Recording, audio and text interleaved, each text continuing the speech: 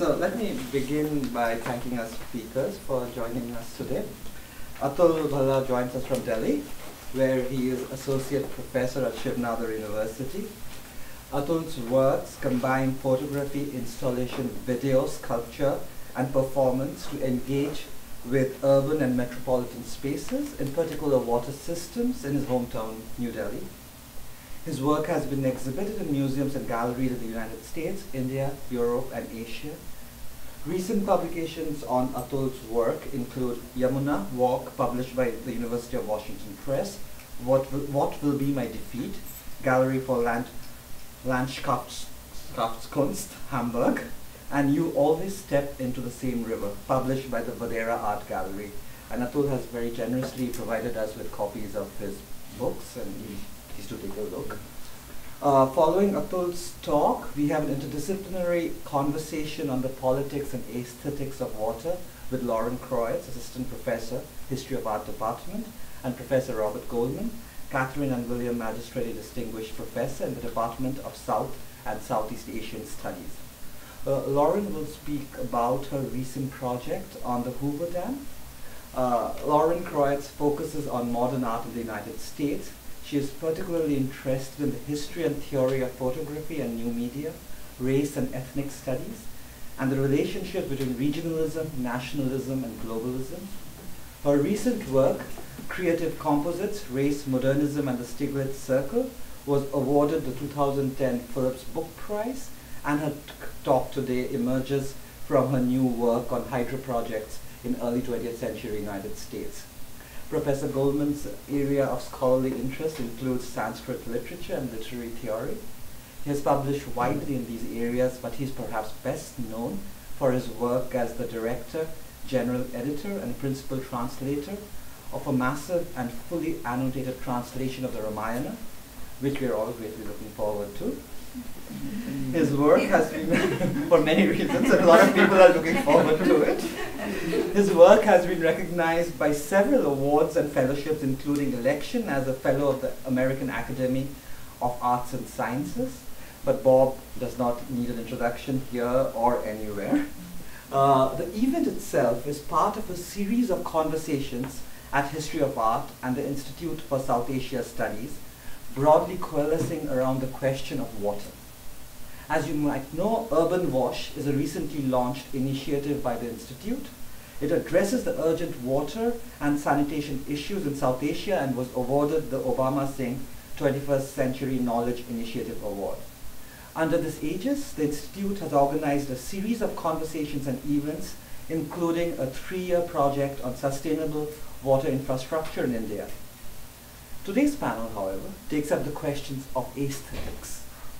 Given the massive water crisis from California to Chennai that affects more than 80% of the world's population today, the event is conceived as an intellectual laboratory to address the role art practice, literature, and art history can take up in face of environmental catastrophes. There is then something to be said about ecoaesthetics, as the panel title is.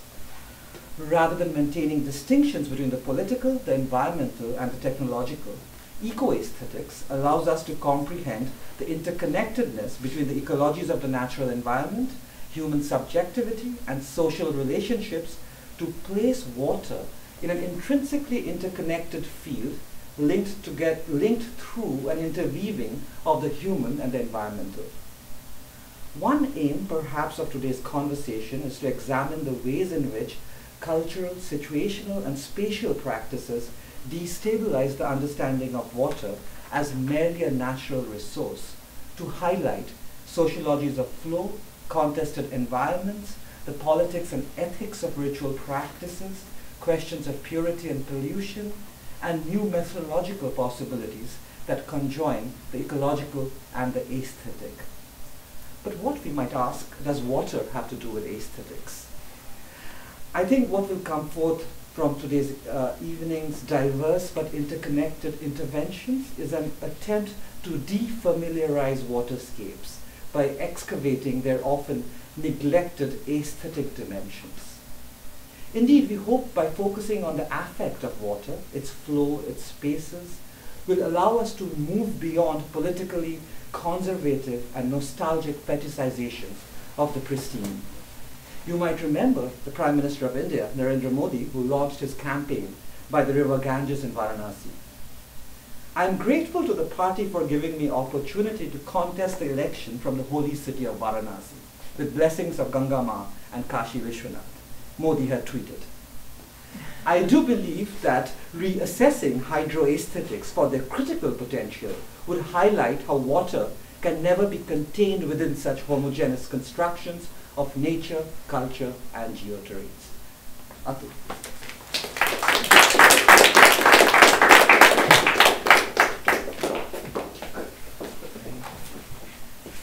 Good evening, everyone, and thank you. Thank you for the University of Berkeley Institute of Asian Studies and Sugata for having me here today, and thank you, everyone. Good evening. I'm not going to show 208 slides. This is a kind of a longish kind of thing, but I'm just going to go 1/3 of it, and okay, whatever. So. My work is an attempt to understand water, how I perceive it, feel it, eat it, drink it, wash in it, bathe in it, swim, wade, sink, or will drown in it. How I drench, soak, douse, moisten, quench, dilute, dampen, cleanse, or purify. How I excrete, tears, sweat, or urine. How it falls, drops, floods, inundates, levels, boils, lashes, gushes, swells, and ripples. How it exists as fog, mist, cloud, steam, snow, sleet, rain, or puddle. How it contains or is contained. How it is dammed or bottled.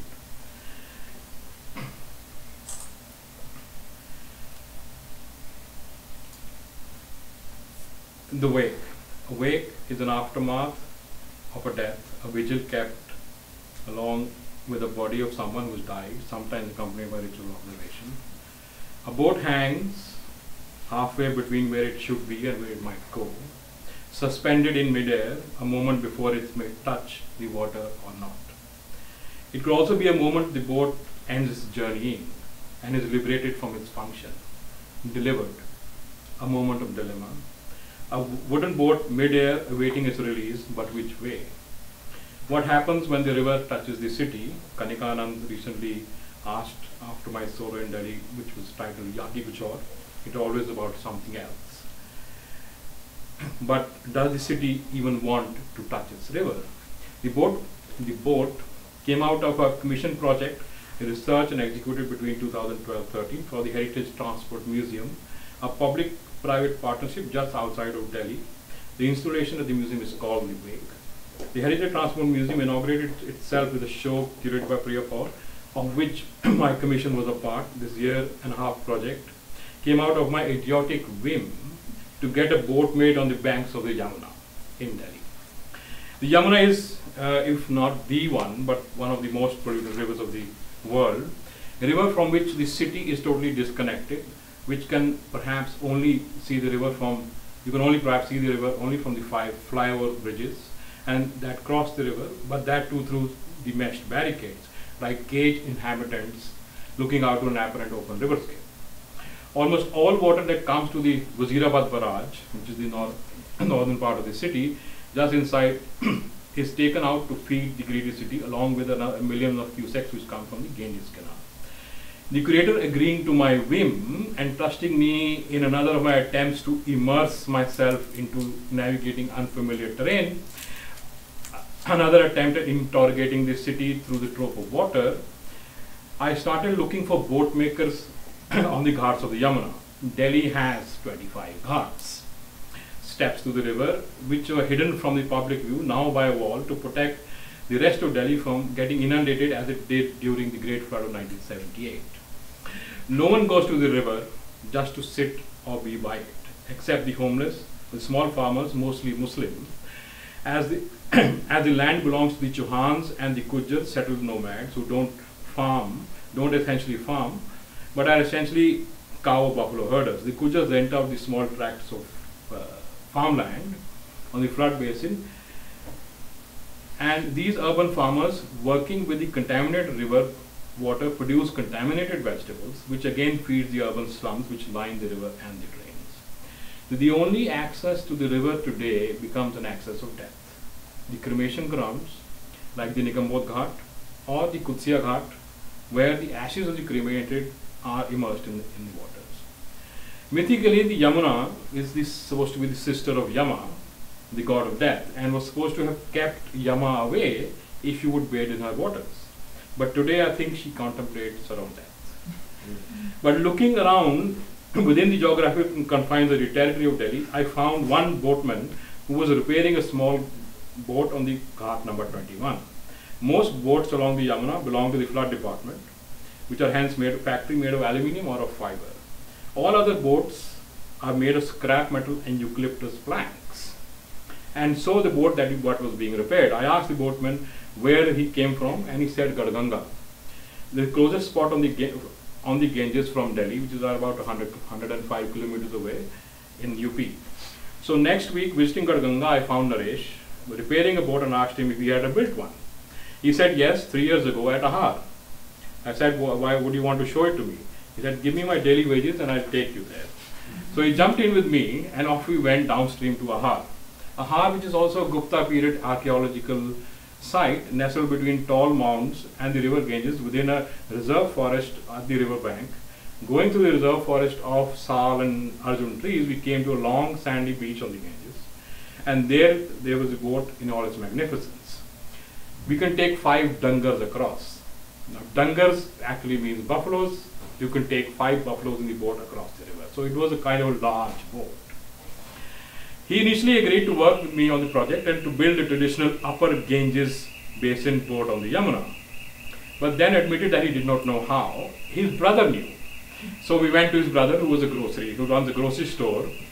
And he said, no, I don't want to make boats anymore. It's not viable. He said from his grocery shop, you need only one boat, and what do I do after? I lose all my clients and the business of the grocery store. Nobody wants boats anymore. I had wanted to work with the boat design and the craft of the upper Ganges basin, as I felt that the Kerala boats, the Kolkata and the Varanasi boats, along with traditional boats of Tamil Nadu and Gujarat, were in the people's imagination, but the boats from the upper Ganges basin was not. And when I had shown pictures of this boat, which is called the Pattaya now, to people in Varanasi, they had never seen such craftsmanship. So it became even more interesting to find somebody to make this one. And I finally found a family of boat makers in the village Dhani, which is on the banks of the river Rapti, northwest of Gorakhpur. And the father Subhash, his son Rambhavan, and his maternal uncle, who was only called Mamaji, came to Delhi to work with me in building the boat on the banks of the most polluted river, the Yamuna. We were together for 2 months, sourcing special shisham wood, because we couldn't source saku, which is essentially used for making wood, but Delhi we couldn't get any, so we were made it with shisham. Special long 12, 15 and 18-inch square nails, which were sourced from the blacksmiths in Dhani itself. The boat was built without using any synthetic waterproofing. They used tree resin crushed roots of the palash tree to fill in all the crevices in the boat. Subhash had dropped out of school, and so had his son, but Subhash was extremely accurate in his calculation of amount of wood, the sizes, the thickness needed. I was really amazed at the calculation he did for setting the balance of the boat, angles and the curves of this 35 feet by 10 feet boat. Halfway along, I asked them to make an intervention. Could you do me an extra rudder? He said, okay. But I said, no, and the rudder on the other side. Well, how can you have a boat with 2 rudders? You can't have a boat with 2 backsides. But they were horrified. But but I convinced them somehow, and they said, well, you can always take one off, and so can we just have it? So they finally just made it, obviously. The museum had wanted to take, for the boat to be taken directly to the display as an object untouched by life and water. The boat makers and I insisted that the boat had to be taken to water, to the Yamuna, before it went to the museum, for the sake of its well-being and for the sake of the boat makers' well-being and their craft's well-being. The idea from the beginning had been to make a real boat. This obviously took some convincing at the museum, but they finally agreed. After prayers to 4 gods, the local village goddess, the whirlpool god, which I never knew existed, I've forgotten the name of the whirlpool god, so excuse me for that, the river goddess, and Vishwakarma, the god for tools and labor, hand printing the boat's edge with a mixture of rice paste and water, which had to be done by a woman, in this case Sushila, my Christian workmaid, who eagerly joined in to leave a mark on the boat. The boat was finally taken to the river. Reaching this spot, which is the same spot where I immersed myself in the river for producing the work I Was Not Waving But Drowning, which is on the poster that you see. Subhash, the boat maker, said aloud, "Jamuna ji is not flowing, Jamuna ji is not flowing. The river is not flowing." And he immediately understood why I had wanted 2 rudders on either side. Because if the, just like the Yamuna didn't flow, so the boat with 2 rudders could only go in circles. So the river actually stops at Wazirabad and we take out our drinking water or all water. So the boat would only also go in circles at the same spot. So we christened the boat Yamini, night, very dark, after the river. And after more ceremonies at the bank necessary for the long life of the boat and the boat met on water, Yamini was finally lowered into the still dark waters of the Yamuna at Wazirabad. We went around in circles and on the still waters of the Yamuna at Wazirabad, and the new boat that was quite a spectacle to the local farmers and villages, and none had ever in their memory seen such a crafted boat, and a new one at that, on the river. I'm just going to go through the works and just quick, and this is the deliverance. This is quite a large thing. It's called, this is Subhash, this is Ram Bhuvan, this is Mamaji.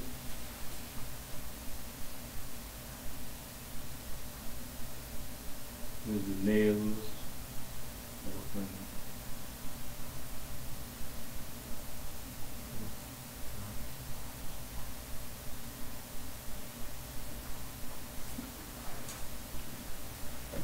That's the Palash tree root, and that's the praying going on.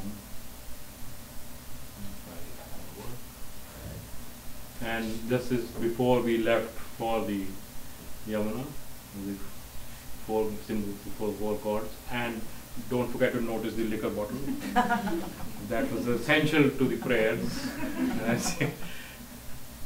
And that's this thing. And that's the extra rudder with Mamaji holding it with it and then putting it on. And that's the boat into the water. And it's quite a large boat, which just gives you an idea of. Oh, sorry, I haven't done something. No. That's the one with the 2 rudders. And this is, I also visited the village.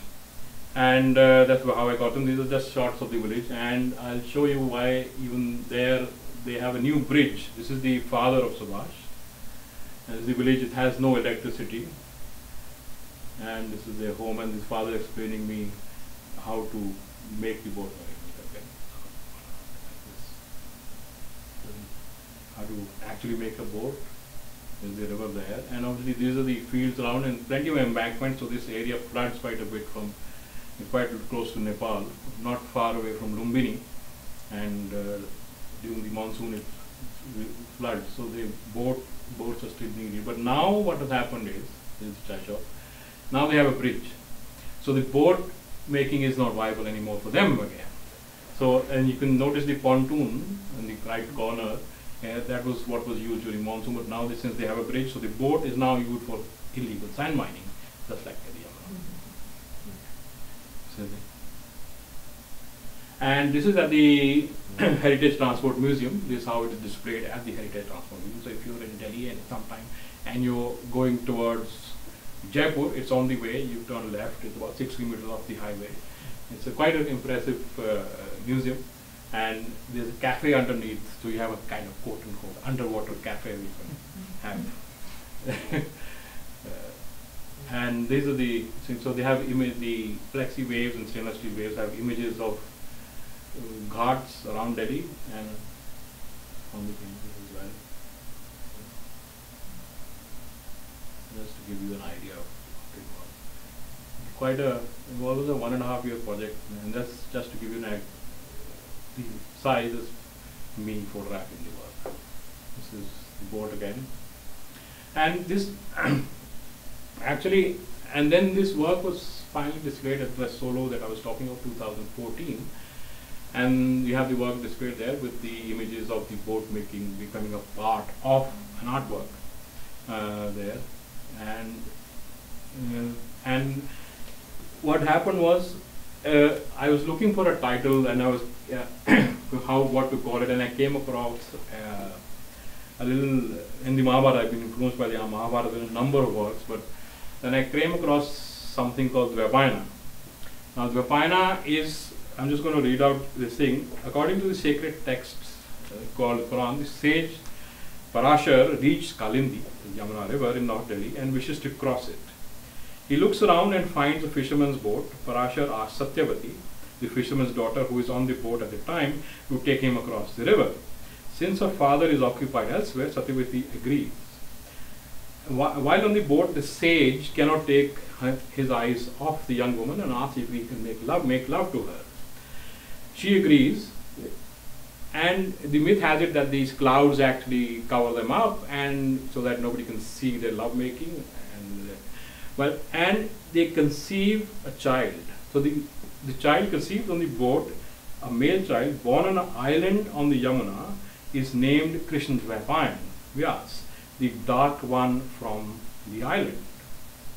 Or Ved Vyas, how it's later come from, because Krishna means dark, and Dvapayan comes from the word Dvip, it means surrounded by water.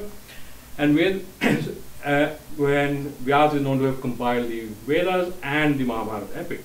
Dvapayana also features as a lake in the last episode of the Great War, the Mahabharata. The instigator of the war, King Duryodhana, takes refuge in this lake, which in turn covers him in ice. This eases the king's fatigue and the sense of loss and wrongdoing. The epic narrates that he can emerge from Dvapayana only by his own volition, and no one can force him out of the outer power. In the Mahabharata, King Duryodhana hides within the lake, which is also the creator, author, artist himself. Thus, perhaps Dvapayana becomes the mythical lake from which we may all be and from which we might derive ourselves. So this work, which you see in front of me, this was called From the Dvapayana. There were some objects. There's a vitrine full of water, a column, wooden column, and some other objects, and then there was a small photograph on the left hand side, which you can see, which I'll show you a larger image, which is called To Dvapayana.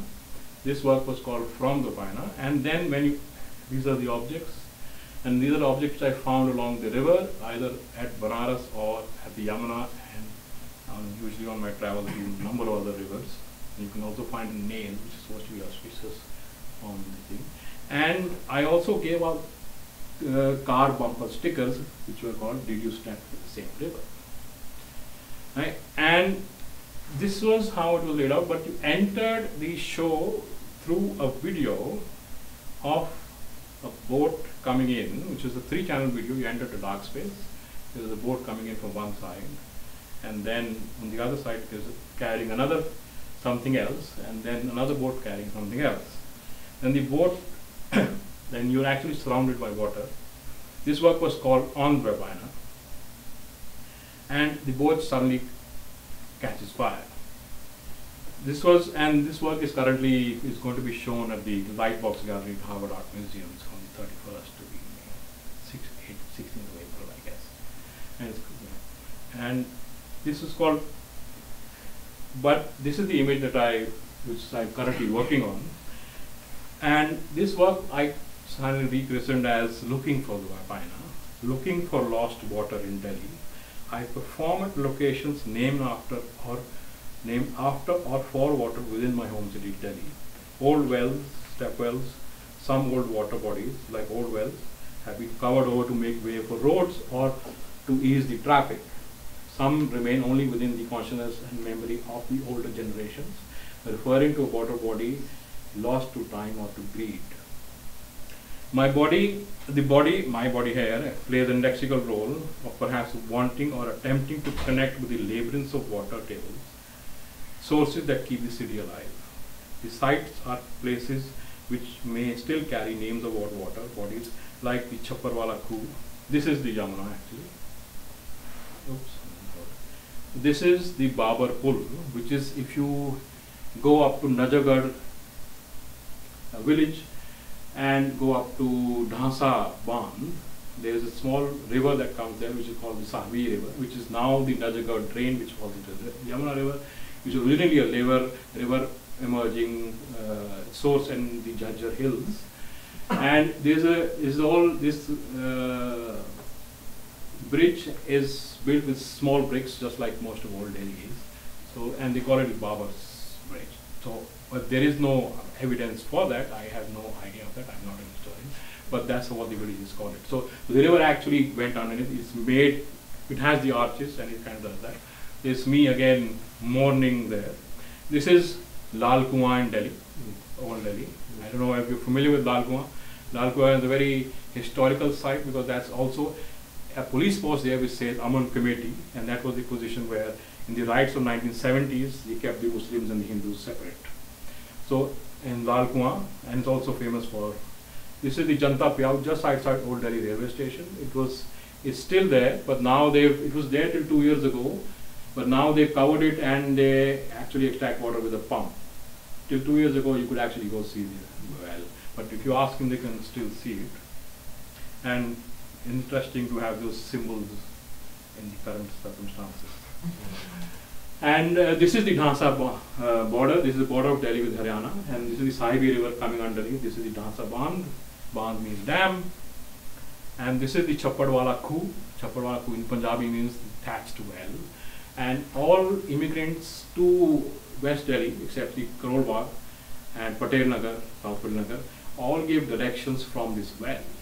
They would, even my grandmother used to say, you go to Chapparwala Khu and then you turn left and go for another kilometer. You would go to Filmistan or you go to Old Delhi or Azad Market or something else. So it became a very important landmark. The well still exists, but it's covered over by concrete. The well is still there. So very few people actually know about it as Chapparwala Khu. You ask the old people, the shopkeepers, they would know, but the new ones, they don't know. This is the Gandak Ki Baoli, no, Rajaon Ki Baoli in Mehroli. So this is also another watermark, and it has me again, almost headless. This is Panchkuiya Road, the 5-well road, Old Delhi, not Old Delhi, Central Delhi, just about a few hundred meters from Connaught Place.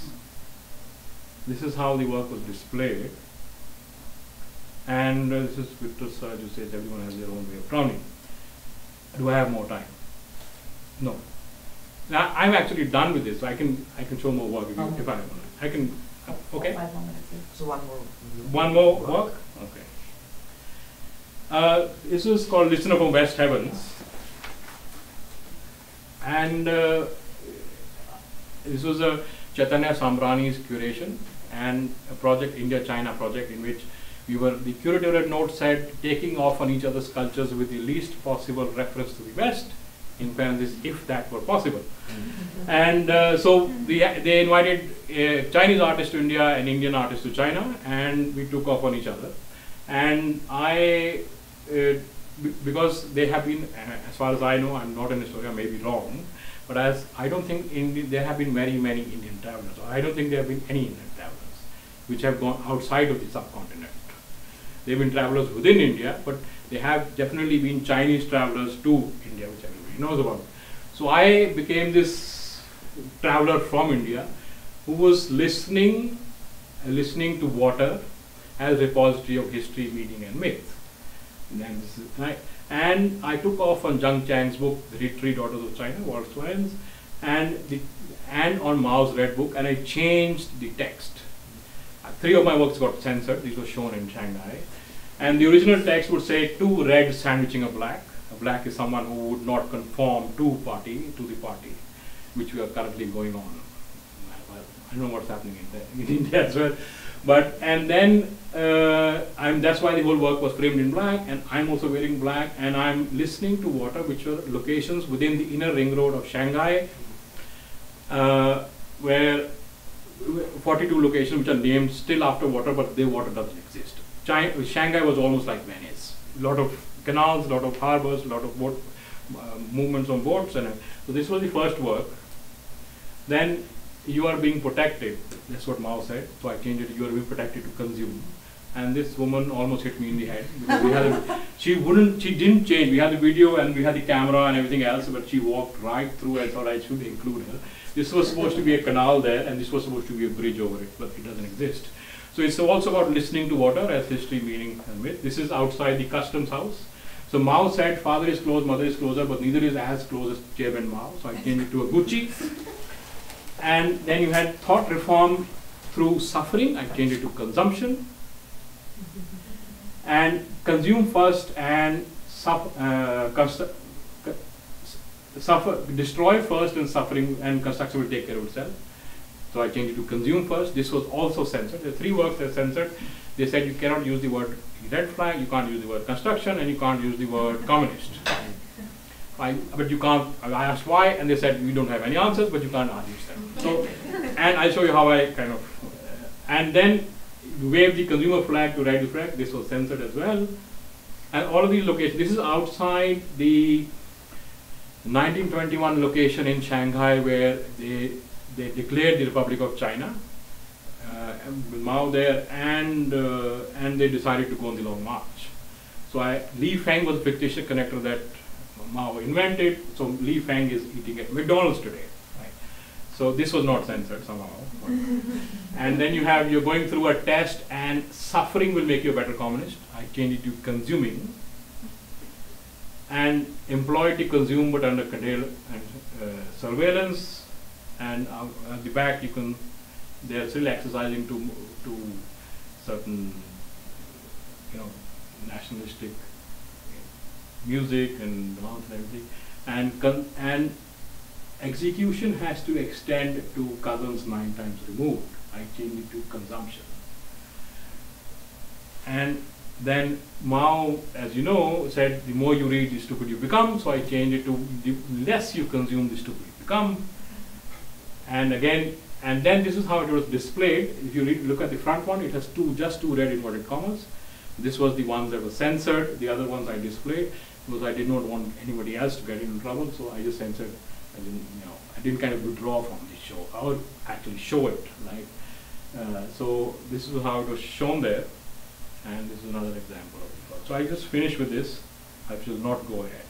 Thank you, but I would want to end with all water has perfect memory and is forever trying to get back to where it was. That's Toni Morrison. And climatically, the amount of fresh water remains the same, or is actually going down from with our environmental interventions. So when I step into the Yamuna, the river, any river, I always step into the same. Thank you.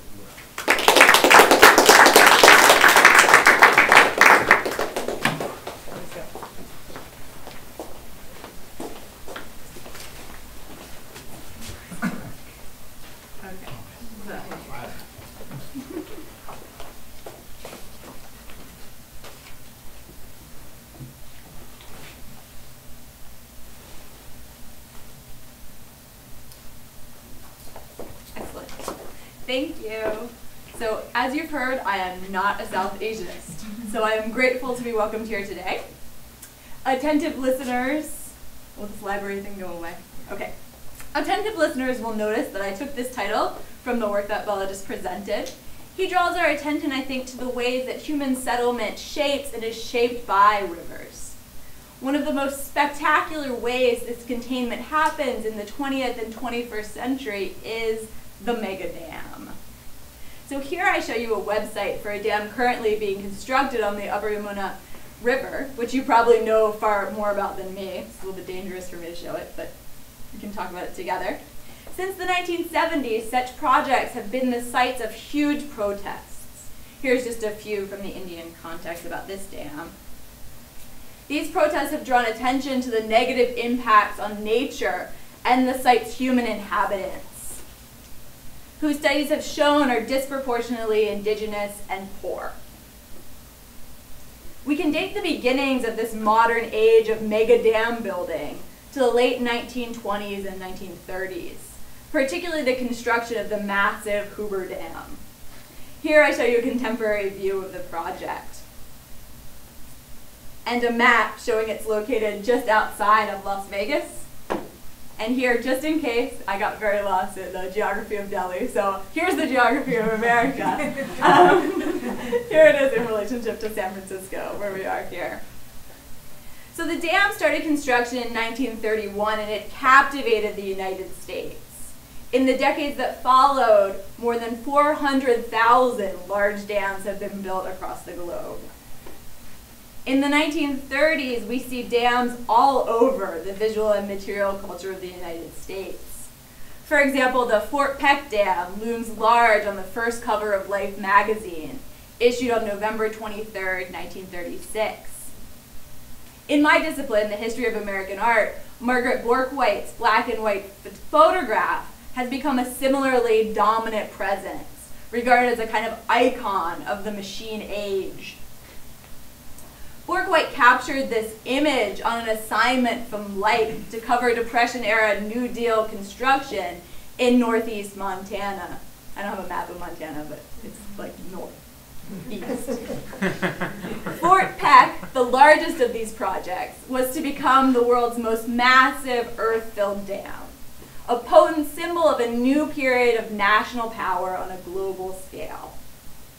Art historians have focused on the humans in Borkwhite's Depression-era scene, and you see them down here. These men hunched over and dwarfed by the crenellated towers. And art historians have focused on these in order to think largely about issues of labor. But this image, I want to claim, also envisions the power created by harnessing and displacing nature. A high horizon line of the concrete structure eliminates both water and earth to become a kind of monument against the sky. And in our own era of ecological precarity, I think we need to look anew at the ruptures we might find in this machine age modernism that envisions a domination of nature. We can see the geological influences that escape Borkwhite's Fort Peck.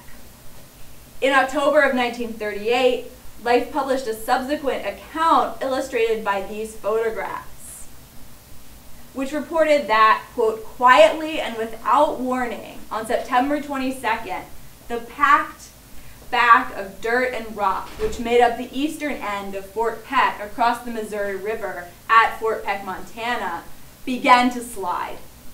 In about 8 minutes, 8 million cubic yards of earth had slipped off the upstream face of the biggest dirt dam in the world, out into the reservoir that it had backed up. Then the slide came to rest. Buried in it were the corpses of 8 workers, a pump barge, 4 tractor cranes, 5 tractors, and 2 trucks, and rope. Alongside this narrative of the accident, which couldn't be explained by engineers, Life published these 2 photographs. You want the lights down, or is everybody happy with this? Down. Can we turn the lights down a little bit? It's not, I mean, they're by no means like masterpieces of photography, but in the first, well, that might be 2 there. In the first, 4 small parallel pillars. Here, I'll just go to, I can go to a bigger image. That's great. Sorry, I feel like a total art historian when I say, this down. In the first, 4 small parallel pillars, which you see here, mark the human presence and planning in the foreground, balanced just in front of a deep crater, which you can see here, huge, whose irregular outline interrupts the linear shore. In the second photograph, taken from an aerial vantage, a series of textual labels attempt futilely to narrate and contain the immense power of the earth. Ultimately, I think both photographs suggest the ways nature might escape human mastery and evade visual inspection, calling perhaps for a kind of somatic engagement that we see in Bhalla's work. We might best understand the river by seeing it with our eyes closed, by being in it with our eyes closed. And this is an idea that's very scary to me as an art historian, whose job often seems to be looking at things. But I'm working through it with an essay on a little-known Colorado muralist named Alan Tupper True, who was employed by the U.S. Bureau of Reclamation in 1936. And this is the bureau that's in charge of all the dams in the West. They're reclaiming the earth. So Tupper True's job was to harmonize the Hoover Dam with its desert environment through colors and patterns that he derived from the traditions of local Native American tribes who were displaced by the dam. True's is a project that I think fails in many, many ways, but I think it's also instructive for considering what an ecoaesthetics might mean. In December of 1935, this issue of Science Newsletter noted True's wide-ranging palette of 10 colors, ranging from concrete gray to canary yellow and vermilion. And he's painting the architecture of the Hoover Dam inside and also all the machines at the dam. And these colors were intended to invoke, they said, Navajo rugs and Pueblo ceremonial sashes, the colors of the Native American tribes indigenous to the area around the dam. The magazine reported that True had based the features of his design, this design that you see here, on, quote, a prehistoric Indian bowl found on the site to be submerged by the new lake. And they read the iconography, which included a symbol for lightning, the step-like figures, clouds, and water. They read this in relationship to the local natural surroundings. So True is using hues and symbols explicitly derived from local Native American traditions and tied to the site. He proposed that the massive machinery of the dam complex could fit harmoniously in nature, even as it radically remade the landscape. In his own article in Reclamation Era, the astounding journal of the Bureau of Reclamation, True heralded the use of designs derived from the Pueblo tribes along the Colorado River. As he said, quote, the most significant and appropriate innovation of his project. And here I'll give you just a few enlargements of those figures.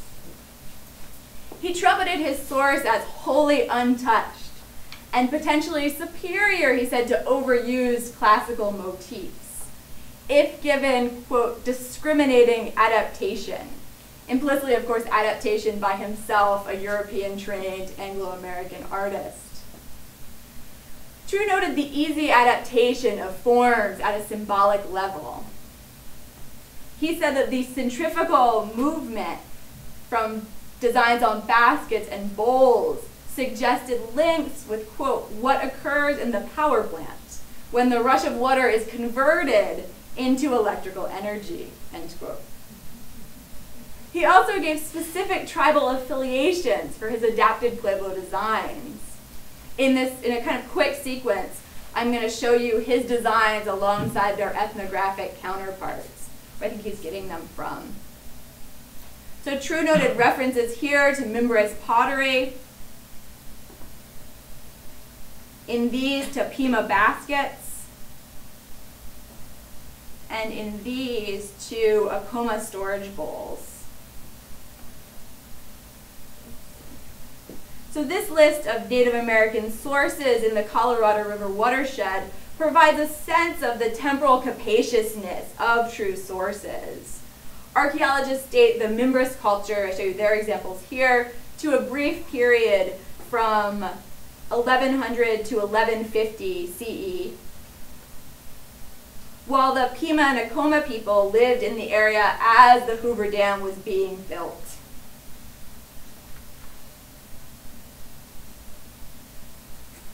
In his article, True noted that some of the designs he used, quote, grace the primitive bowls and shards of ancient pueblos, which are being submerged by the waters of the Colorado as the dam backs them up in the valley to the Grand Canyon, end quote.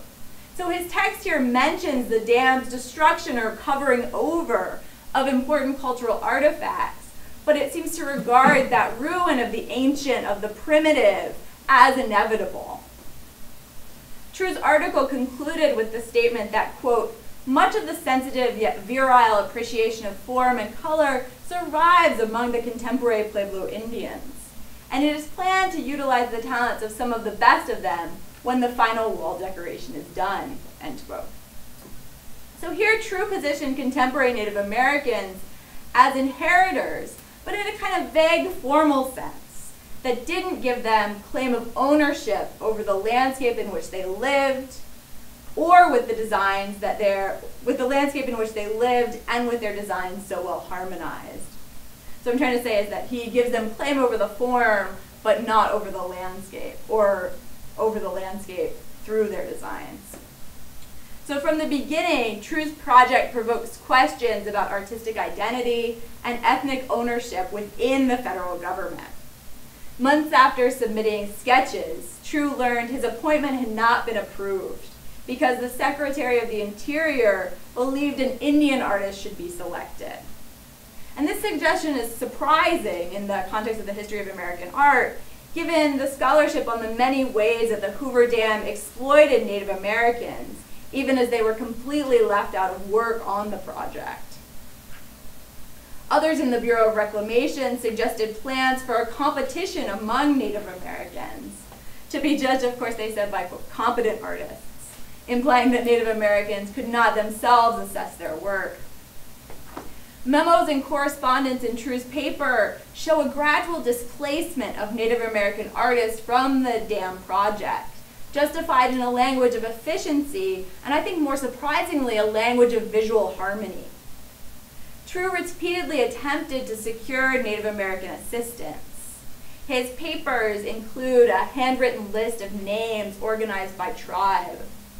However, he also demanded assurances from his superiors that, quote, work done by Indians shall be subject to my direction and unquestioned control, to the end that all work executed shall be harmonious, end quote. Ultimately, no collaboration occurred. The harmony of True's project displaced Native Americans even as it pointed to them, suggesting the uneven social and ecological effects of damming. So True continued working for the Bureau of Reclamation at Grand Coulee Dam in the Columbia Basin in Washington State. He deployed there the final color scheme, which you see here, which he developed in 1940, again based on local Native American artifacts, he says. At Grand Coulee is where I think True and Borkwhite's work intersects. So Borkwhite shot this arresting photograph of the site, of the dam site, for Life magazine. The caption informs viewers that these tubes are filled with a cooling brine, which freezes the earth in order to prevent a landslide during construction. So here I think Borkwhite presents us with a kind of unruly, unharmonious image of man's control over land. However, True's work suggests the way that our aesthetic harmony, aesthetic order, might also dominate that landscape and its inhabitants. The Grand Coulee Dam ended 6,000 years of salmon fishing on the site. And in this photograph, you see local Colville Federated tribes gathering nearby the dam to hold what they called a ceremony of tears in June of 1940, instead of their usual celebration of the spring salmon run and life's renewal.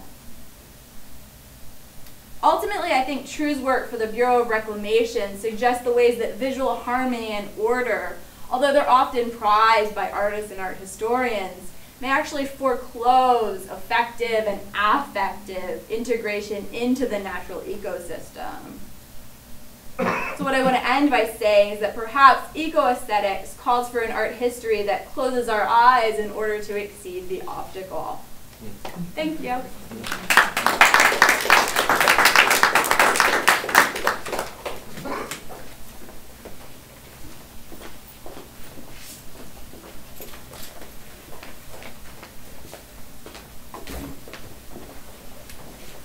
Very interesting. Thank you all for coming. Where to start in this context here? One light. No, that's fine. So I thought I would start at the beginning. And what was the beginning?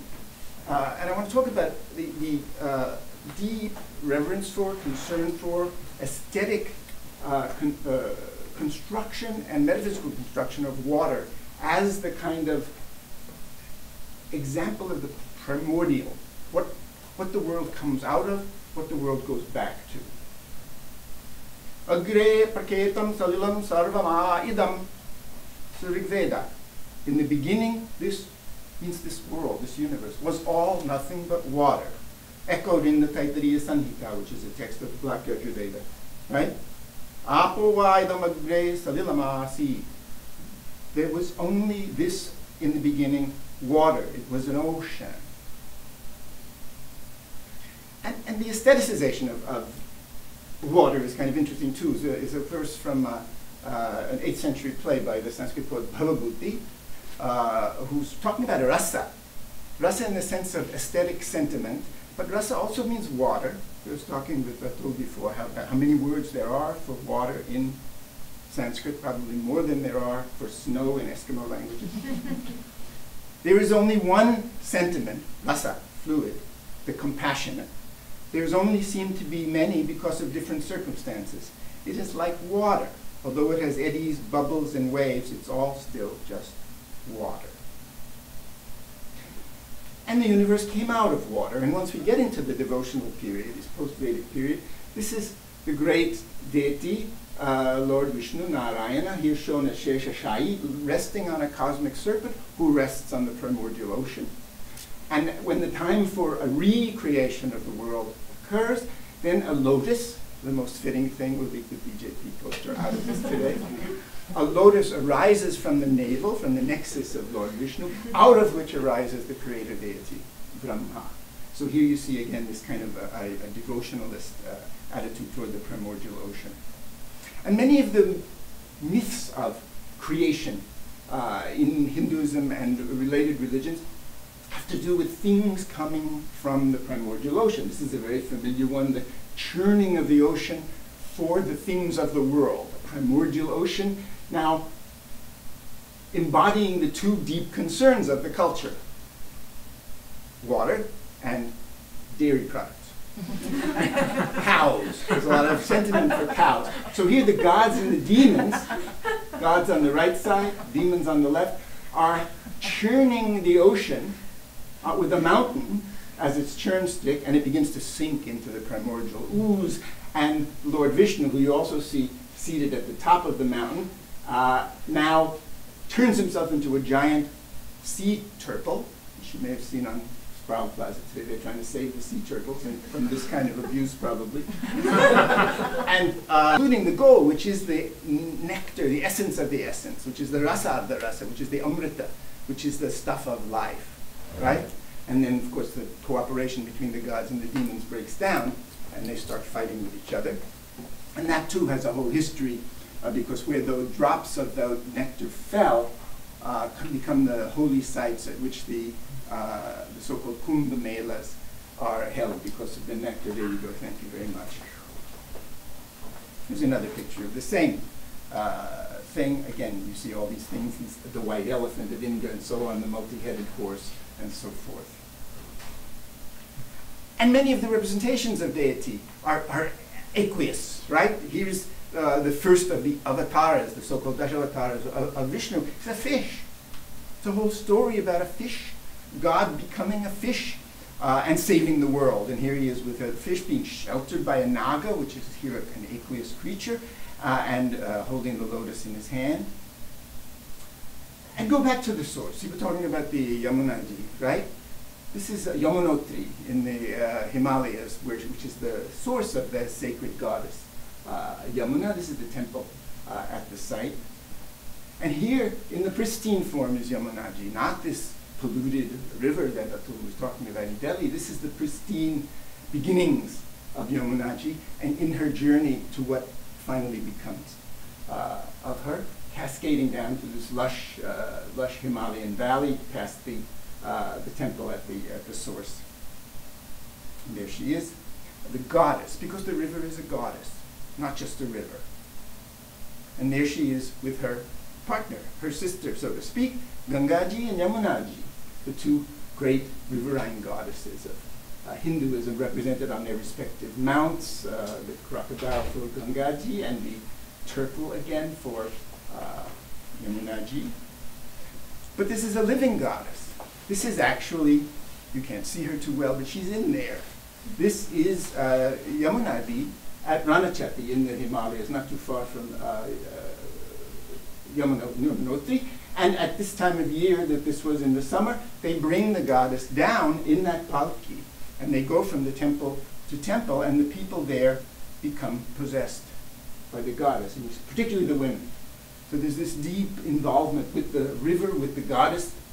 And here these women are, as they say, you know, they're playing, but means they're possessed by the goddess and showing their Pawan Roop, as they call it, their wind form. In other words, these women have become the goddess now, have absorbed the river. So it's a kind of fascinating thing. And they go into these ecstasies, and you can see the hair flying out. This woman has collapsed in ecstasy and so on. This is all the people doing this. But there's this deep love of the river. This is the Yamuna in Delhi during the Chhat festival, very popular among Biharis and Nepalis, in which people, in their love of the river, perform this puja to the sun. But it's the case in these places of actually literally loving the river to death. Because all of this stuff, the offering, gets chucked into the river. So there's a massive problem, pollution. This can read you a very short passage from this very interesting book about Delhi by the novelist Rana Dasgupta. He's walking along the northern part of the Yamuna in Delhi with a kind of activist, this Anupam Mishra, you may know this guy. He's talking, think of religious immersion. It is not just superstition, it is a practice of water preservation. If our prime minister had to immerse himself in the Yamuna every year, it would be a lot cleaner than it is now. But everyone has turned their backs on the river in obedience to the modern city, and so it is filthy and forgotten. We walk down to the river's edge. The water is black and chemically alive. It heaves muddily with bubbles erupting from its depths. Looking across its expanse, however, one can only see the mirror of the sky, and there is a satisfying feeling of riverine peace. Some 20 meters from the bank is a large statue of Shiva, submerged up to its shoulders. Egrets flick over the surface. This is the final painting in a grand series of illustrations of the Valmiki Ramayana by the artists at the court, the Mewar court of Jagat Singh, about 1650 of the Common Era. A very densely illustrated thing, which you can get, if you go onto the British Library site, you can get it and scroll through it. So this is the immersion, because at these festivals, of course, what happens to the end of the deities, they're immersed in the river, of course, further polluting it, but that's another matter. But this is the original scene. This is the end of the Ramavatara. You can see Rama there. It's followed by the entire population, the animals, the people of his kingdom, returning to heaven. So here everyone is immersing themselves, drowning themselves, blissfully drowning themselves in the holy Sarayu River at the Gopratara Tirtha, and then they're ascending to heaven in these nice little boats that somebody had built for them down by the river, right, that Atul knows all about. And here they have lots of boats, and these are flying boats, which are cool. And they're literally ascending to the heavens as the gods watch them. It's this beautiful thing. It's another version of it. Same picture, actually, but this is the scene. But there's a great fascination with bodies of water in the aesthetic side. And I just want to show a few little scenarios from different passages in the epic.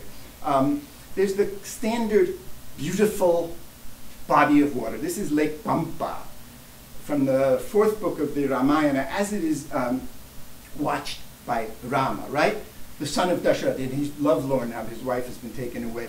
He's sick with grief as he entered Lake Pampa through its covering of lotuses. There were pleasant groves clustered around the lake, brilliant with pilikas, ashokas, punnagas, bakulas, and udalas. These are different plants, flowers. Its water was choked with lotuses, but brimming and crystal clear, with turtles and schools of fish. The beaches were of soft sand, and there were beautiful trees upon the banks. with vines growing twined about them like fast friends. It was the haunt of chimeras, serpents, gandharvas, yakshas, all these different creatures. A lovely treasure house of cool water surrounded by all kinds of trees and vines, and so on and so forth, you can see. So this is a kind of classic scenario of an idealized scene of the river. This can also be eroticized, as you see. Here's the Narmada River as described in the seventh book, as Ravana, the demon king, prepares to bathe in it. The 10-faced bull among Rakshasas descended quickly from the Pushpaka, that's his flying car. Then just as one might enter the embrace of a lovely and beloved woman, he immersed himself in the Narmada, the foremost of rivers, which had blossoming trees for a chaplet, a pair of chakravakas, birds, for breasts, broad banks for hips, a line of hamsas, swans, you could say, for a lovely girdle, a body smeared with pollen and foam of the water for a white mantle, a plunge into its waters for an embrace, and blooming lotuses for lovely eyes. Afterwards, seated on its charming bank, which was adorned with all kinds of flowers, the lord of the Rakshasas, together with his ministers, took pleasure in the sight of the Narmada. So here's this feminization, an erotization of the water, of the river, you know, it becomes almost a sexual act. But this charm of what it can be reversed, water can be frightening, and you can see now how the poet spins this by using this stock kind of metaphor of water to describe something very ugly. This is the battle scene at Lanka in the sixth book. Indeed, the battleground resembled a river. Masses of slain heroes formed its banks, and shattered weapons its great trees. Torrents of blood made up its broad waters, and the ocean to which it flowed was Yama, the god of death. Livers and spleens made up its deep mud. Scattered entrails, its water weeds. Severed heads and trunks made up its fish. Pieces of limbs, its grass. It was crowded with vultures in place of flocks of hamsas, and it was swarming with adjutant storks, these are carrion eaters, instead of sarasa cranes. It was covered with fat in the place of foam, and the cries of the wounded took the place of its gurgling. It was not to be forded by the faint of heart. Truly it resembled a river at the end of the rains, swarming with hamsas and sarasa cranes. So this is, you know, just I wanted to do a little bit of a snapshot about the way in which water has been deeply imbricated into both the religious, philosophical thought of traditional India, and deeply imbricated as well into the aesthetic value of it. So I think I'll leave it at that, and you can go on to a discussion. I have a question. Oh, should we come to the Thank you very much. And could I just open it up for questions?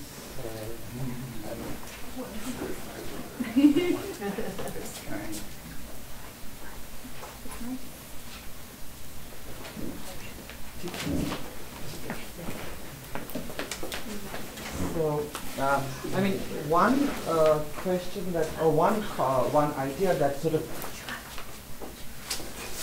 optics.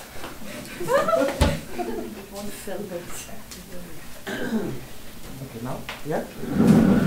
So I think one thread, using the flow as a metaphor, one thread that really has emerged from all three presentations was the question of death.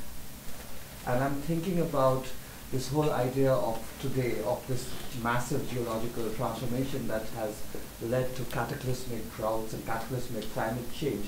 And as it is argued, the only way we can live is to die. Death is the only way forward for humans for this planet to survive. In that sense, thinking about the death of the river, or even the death of culture in that sense. And what emerges here is the question of optics, of seeing. So I wonder if death and seeing, and how do you see death of the ecosystem, the death of those wells that you were excavating that do not exist anymore, the death of culture, the death of river. I wonder if that could be one way of thinking ecoaesthetics from our vantage point of today, in what is a global cataclysmic transformation that will destroy the planet as we move forward. So I wonder if that is something that... Well, yes, I mean, the point is that the notion is that water is death, and it will absorb us. We all will go. It's materially like scattering the ashes, as you see, or in the end by a grand cataclysmic pralaya, a flood. So then the metaphor of escape becomes this kind of otherworldly notion of escaping the ocean. The ocean becomes samsara. This again is the common metaphor, right? So salvation is constantly metaphorized as how to get over the ocean, how to be saved from drowning. You know, Ramanujan did that thing, hymns for the drowning, or carrying, or a boat carrying you to the far shore of samsara.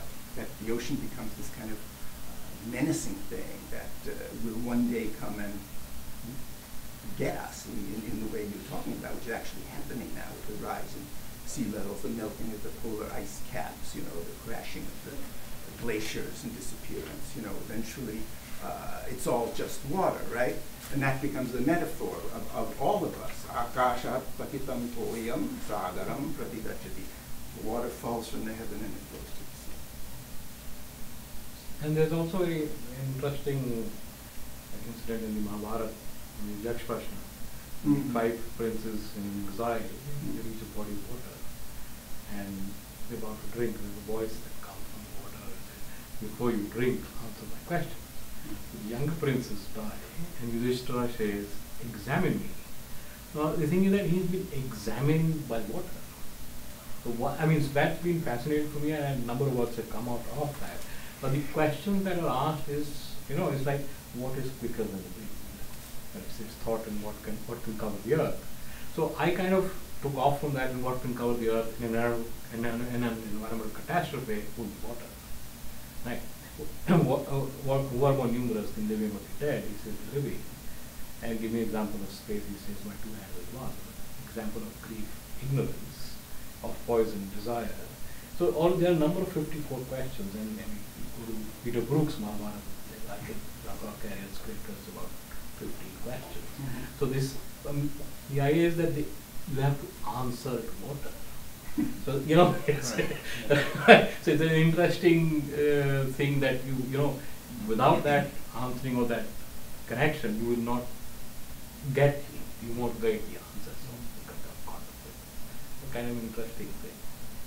And in the Hoover Dam context, it's like in the damming, the mega dams of the 1930s, it's like this constant attempt to try to figure out some way to engineer over death, but it's always with human laborers. So they have a really big problem because the Hoover Dam's in the middle of the desert, and they're trying to do it during the summer.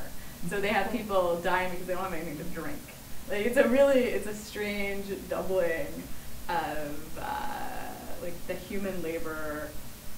So I see why people have talked so much about labor, but there then is a kind of lack of nature in the project too, because they're working to contain nature, but they contain it so well that they no longer have access to it themselves. And it's interesting now because what we're seeing is a failure of these projects. So these projects are old now, and a lot of the mega dams either never got built on really faulty foundations, and so now they're starting to crumble, and so there's a threat, a new kind of threat of flood that's a really spectacular threat of flood. Right. Yeah. Okay, please go ahead. It's very interesting because we talked of sacred and dams in America, but I think it's a very famous Jawaharlal Nehru's quote that dams are modern Indian temples, something like that. So he did connect the most sacred structure to dams, and I think it's still used. I think it was used by some artists also. I don't know if you used it. No, I don't know any. So it's very interesting, and also the aspects of water, and you talked of it being as sexual. Rivers are always being pregnant in mythology and having these children, and then they go on to become great sages or rakshasas or someone great. So it's very interesting that it's. And they tend to be feminized. Yeah, most of all them of are them. feminine. Yeah. Yeah, I was trying to think if it's the same in the 30s context, at least it's about overcoming the river, which is a kind of masculine, unwieldy, and associated with Native Americans who are then maybe also slightly feminized, so you could get it in a distinct But rivers way. are always feminized. I don't know. In the South Asian context. South Asian context, right? So maybe in the American context, this is always feminized. I don't know. Still feminine. Not entirely. think I mean, Brahmaputra rivers is that the flow only north to south. Is the Brahmaputra. Rivers that flow north to masculine south are river. I think that's masculine. the only one. Yeah, the only one. Masculine. That's not the only one. The rivers that flow north to south, of which there are very few, are generally masculine. Rivers that flow east to west are generally regarded as feminine in some ways. In case you want to get technical. Yeah.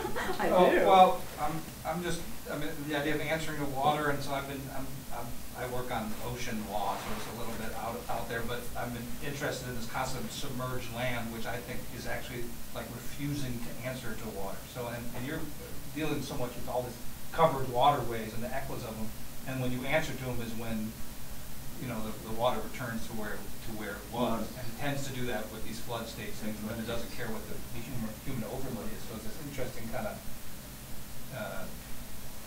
tension, I think, in terms of just how it works conceptually and politically, and in terms of the built environment, which is that the notion that just because water is there doesn't mean that the land beneath it is not to be utilized, to be raised up, and even if you look at the U.S. Geologic Survey in the 30s, which I've been reading a lot of their report, they actually conceptualize the submerged land along the whole coastal plain, along the whole world, especially the United States, as this.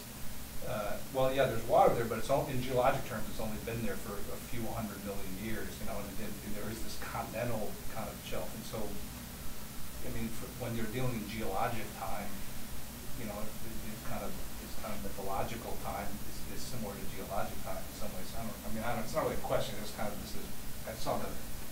I was walking by and saw the sign. I thought, well, yeah, they're trying to understand how water works. I mean, in legal terms, they just choose to define it, but it's impossible to separate those legal conceptions, I think, from the cultural, and then from the built, and then also from just the whole conceptual. So, Like Delhi and Bombay, a lot of Delhi Yamuna embankment built, like the Akshardham temple, and the Games village is on reclaimed or flood with, and most of Bombay is on reclaimed land. So it's you know, if you look at the floods and you look at what's happened in Bombay to the river, it's like the water reclaims. It's you know, it's like water coming back to where it always belonged. Lawrence thinks about this drive to subjugate the water, right? Yeah. To confine it, to contain it, to dam it. You know, this goes right back to our old Ramayana story. This is the famous, you know, scene of the damming of the ocean, essentially, this Ram Setu so-called project.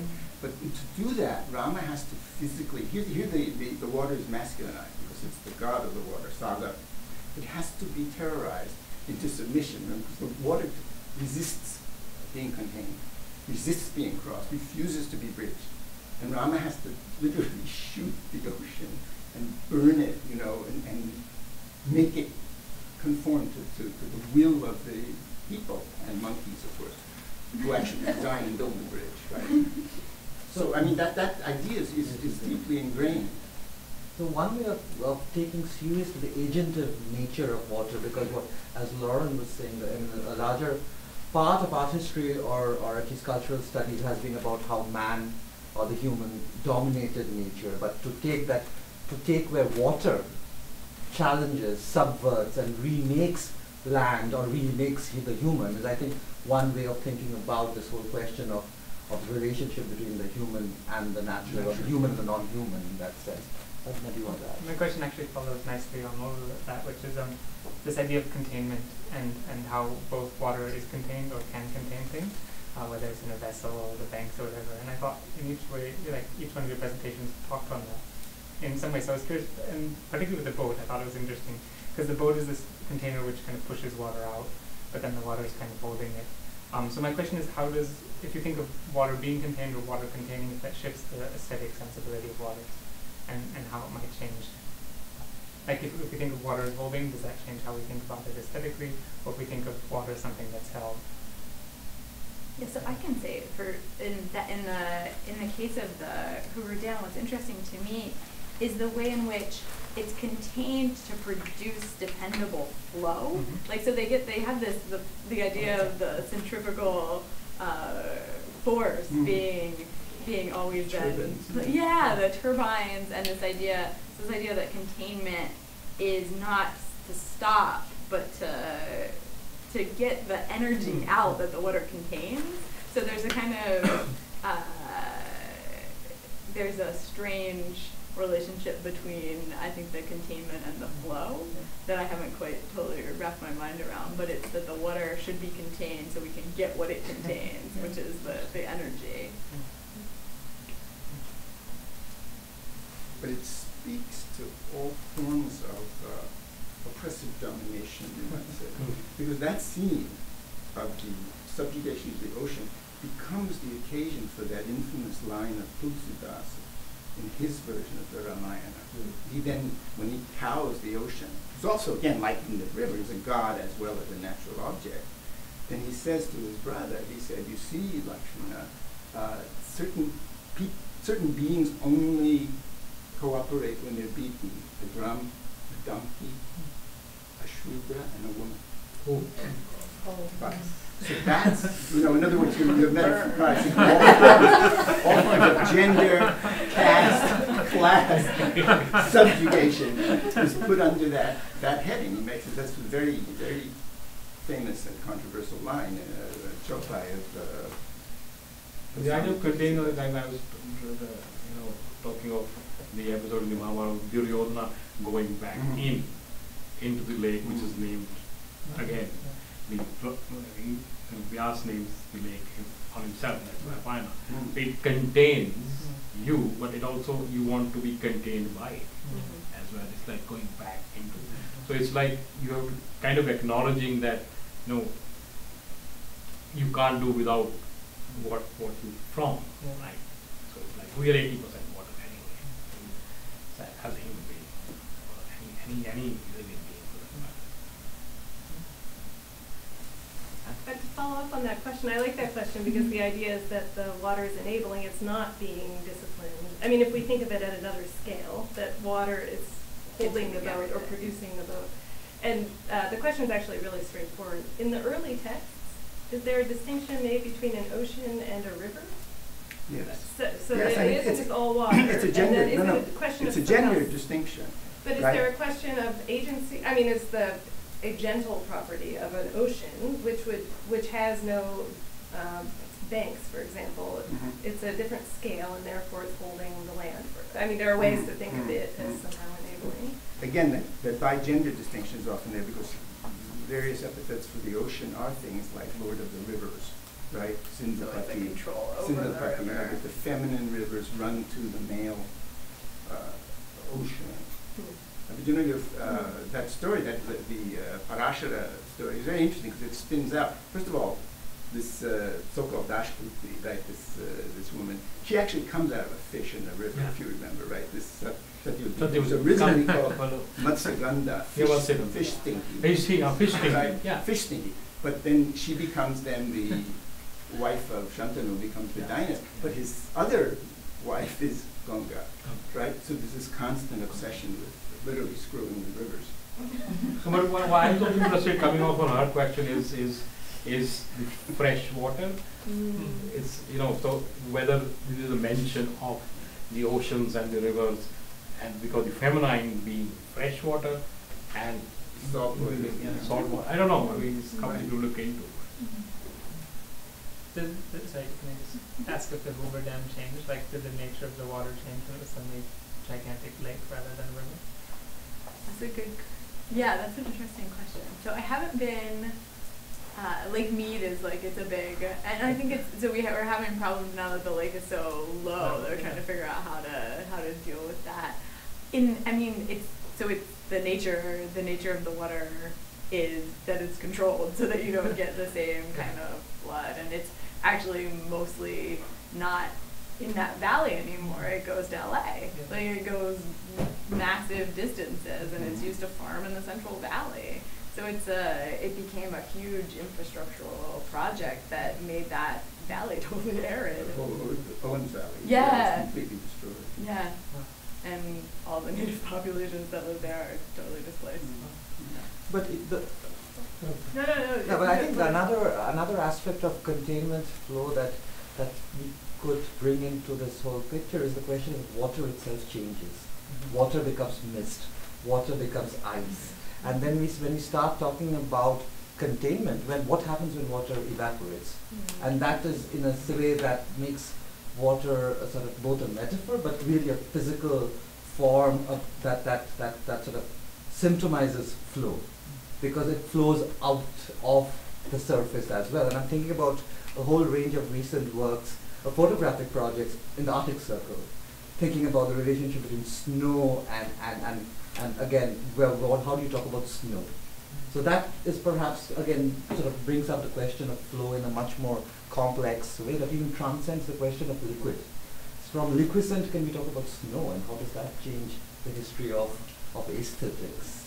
So those tubes are white in the photograph because they're frost, because they're so cold, and they show up so nice against the dark ground.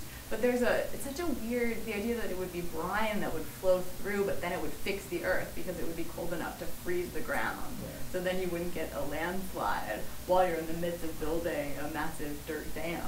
So I get what you're saying about the relationship of flow and solidity. Right. Should try to play that out. Yeah, sure. I'm all excited. It's very interesting. But I have one. So then I want to pivot to the one thing that we saw that offered no promise of a state change or change of scale, which was in your piece where you're mourning the lost water. You chose to dress all in black and then even suppress your head so that it's just this solid, unmoving monolith in the image. And maybe you could say a little bit more about that. So you're replacing this lost flow with something so still. Maybe that's another way to look at it, whether that's an image, because when I was doing it, when you're doing it, you're not really conscious of what's it going to look like. Right? So you just, because I take help of another person, you're going to photograph me. Right? So when you look at images, all of the other readings kind of come up, and then okay, what is going on? Like somebody pointed out that, you're there, but then maybe it's all about you. Here's another reading. And then, like you said, like a monolith right there, and but then it's also like a silhouette. You have to go look through it, because you're looking, and this is a potency to decide, because it's about pointing to the side. So it's like looking at the film through myself. Well, I think for me as an artist, location, site, body as site as well is extremely important in how I navigate what I'm interested in. So that's it's a way to kind of get a point across. So I don't know if I'm making sense, but. And then sometimes your body is marked by the ground that you were sitting on. Yes. There is the other matter. So, I think we talked a lot about containing water in terms of dams or reclaimed land and stuff like that. But what about water as containing? Water is doing the containing, so like river boundaries or river rights, which cause a lot of political problems. Like this side of the Mississippi versus that side of the Mississippi. I don't know how kind of you can pull that together with the water disappearing in terms of what you're saying, the traffic making it easier for people to kind of come together in that sense, but also raising questions about identities and. So I don't know if that's something you want to talk about. No, I mean, there's a deep. I mean, it's, always. I mean, this just happened last week. I didn't have water for 3 days because of the jar agitation in neighboring Haryana. I was without water for 3 days, and but it's there. But it's not. One doesn't address it directly. I'm not going to say most of my way of addressing it is like leaving questions. You leave questions within the public domain, and most of these works are done in public domain. You kind of leave questions. So you leave questions for people to come to their own answers, and hopefully they come to the right answers, right? But then I can't bang somebody on the head, but you can't do this. That's not one way of doing it.